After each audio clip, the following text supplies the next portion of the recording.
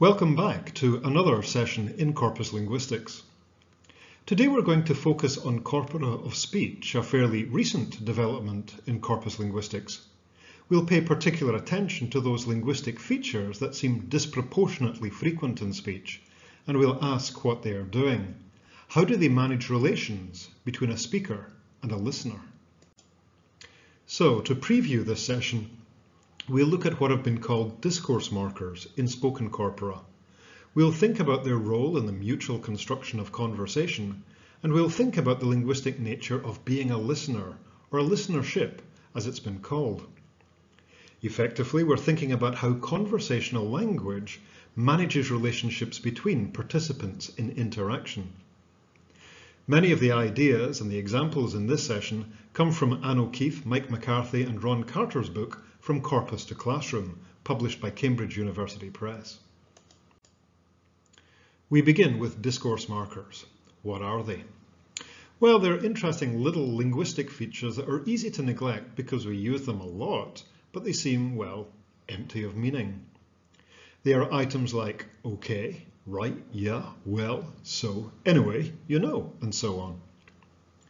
There are also longer formulaic items like you know what I mean, and at the end of the day. What makes these features eligible to be considered as a separate class, something we would call discourse markers?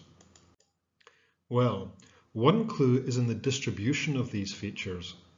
Corpus evidence shows that these expressions occur much more frequently in speech than in writing.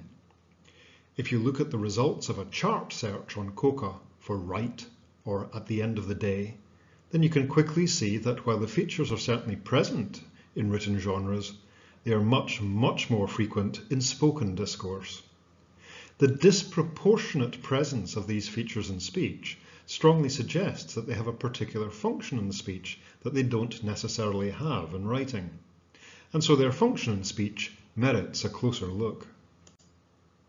So what do we find when we look at these items more closely in speech? Well, we find that they very often occur in responses to what someone else is saying. Response tokens by listeners have been given various names in the linguistics literature: back-channeling, minimal and non-minimal responses, and sometimes listener response.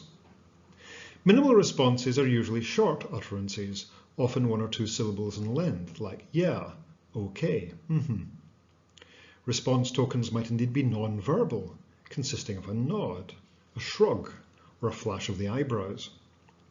Depending on your corpus, such features may or may not be coded and tagged.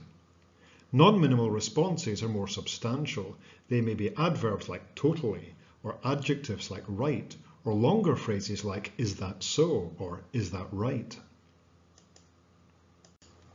We can see how these tokens work by looking in detail at transcripts from spoken corpora. This one is from the Scots corpus. Speaker M642 is the main contributor at this point in the conversation. He's telling a story about a motorbike champion.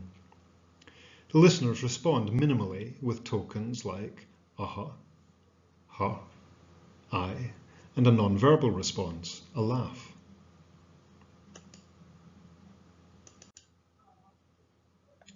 Here we see non-minimal response tokens in a different conversation, this time between 2 students talking about their dissertation or thesis topics.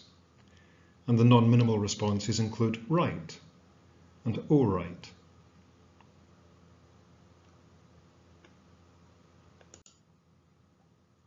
Sometimes these response tokens are grouped or clustered by speakers. Here in this conversation, again from the Scots corpus, we see 3 minimal response tokens in sequence. Yeah, It's not always easy to know what to make of these features. Carter and McCarthy have suggested that clustering occurs at the boundaries of topics, but from the Scots evidence that I've looked at, this claim is difficult to support. But we can at least use corpora to identify response tokens and to find out which ones are most common in speech. McCarthy and Carter again list the 20 most common non-minimal response tokens in English. These are expressions that learners are likely to encounter very frequently in conversation. Can they also use them productively in speech? And can they use them appropriately? To teach response tokens effectively, we do need to examine what they do. Discourse analysts suggest that they have four main functions. First, to indicate to the speaker that he or she can carry on. The speaker is talking and the listener simply says or similar to indicate that they're listening. Secondly, the listener might indicate agreement with the speaker. The tokens used to accomplish this are called convergence tokens, and they include expressions like yeah, I know, sure, totally, or you simply repeat what the speaker has just said. Thirdly, there are engagement tokens that express enthusiasm or empathy or surprise or shock at what the speaker is saying.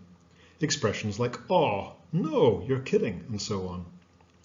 And finally, there are response tokens that are specific to particular contexts. For example, you might acknowledge an arrangement like making a date to see someone with a token like fine with me, or you might agree to a service request by saying certainly sir, or right away madam, and so on.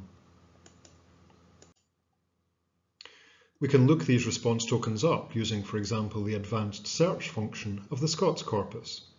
We would type aha into the word search box and set the document details to spoken. This will give you a concordance of minimal response tokens, and you can check their function. Is the speaker inviting continuation or expressing convergence, for example? Again, we can return if we want to the transcripts themselves to see the expression in context. One common convergence token is totally, which often occurs by itself in an utterance, as we can see from this example from the Scots corpus. Engagement tokens include laughter and sympathetic noises like aw, and they are very, very frequent in conversation, as we can see from this example from the Scots corpus. So, to sum up so far, we can ask ourselves, is an expression unusually frequent in spoken discourse compared to written genres? If so, the chances are it has a function as a discourse marker of some kind. Qualitative analysis of concordance lines is particularly useful in establishing the pragmatic function of these expressions. Response tokens are involved in what might be called active listenership. Other functions of discourse markers have been identified. For example, organizing the structure of a discourse by signaling its opening or closing, sequencing information, marking topic boundaries and shifts in topic or returns to a topic, and focusing attention. Another set of discourse markers is used to monitor the discourse by reformulating things that have not been understood or made clear, or indicating shared ground or shared knowledge. A productive research area is the investigation of stance, or how do discourse markers signal how you feel about something. Actually indicates that you feel that something is a fact. I must say indicates your commitment to a particular point of view. I'm afraid acknowledges that the speaker is going to diverge from the listener's position, and so on. In speech, speakers tend to avoid too much precision and hedge or soften their claims using expressions like kind of, sort of. These discourse markers help us to manage our relationships that are involved in saving and threatening face, and they're usually included in discussions of linguistic politeness. To really understand how these expressions work, we often have to dig deeper than the quantificational data. For example, a corpus search of BNC and COCA will tell us that "are you sure" as a phrase is very frequent in speech and in fiction, and fiction often has a large direct speech element, although it's not speech as such, it's a representation of speech in writing. So the statistics tell us that "are you sure" has some kind of particular function in spoken discourse. But what is it? To answer that question, we need to dig down to some examples. This example from COCA is fairly typical of how it's used in speech and in fiction. First, an offer is made. Then there's a polite refusal. And then the first speaker asks, "Are you sure?" as a check and a re-offer. Next, the second speaker either confirms the refusal or accepts the re-offer. And then finally the first speaker acknowledges or evaluates the acceptance or refusal. Now this seems a very common sequence in English discourse, and we should note that it's a sequence that learners therefore might usefully internalise. Have a check after a polite refusal of an offer. McCarthy and Carter call "Are you sure?" a commissive speech act. It allows someone to accept an offer or refuse it without a loss of face. So, discourse markers are small but significant little linguistic features that tell us a lot about the larger issues of how conversation is managed, and indeed about how personal relationships are managed through conversation. Questions that might arise from this session as a whole are, for example, do native speakers and non-native speakers use discourse markers in the same way?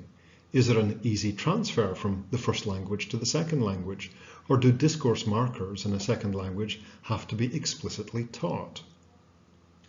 Are discourse markers used in different ways in different contexts? For example, in native speaker dialectal discourse, or in different speech genres like business meetings or lectures, or in English as a lingua franca situation? If discourse markers need to be taught explicitly in the English classroom, how should we actually go about doing this? That's plenty for us to think about. Again, thanks for listening.